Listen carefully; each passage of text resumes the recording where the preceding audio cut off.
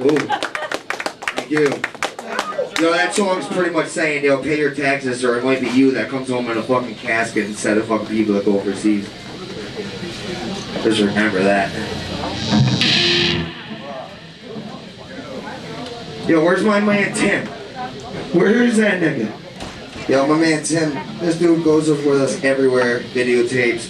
For some reason, he gets half-hearted even mentioned in our band name. I think he has a thing for me, but I'm not going to mention that. Anyways, he's good with the camera, he's good with other things.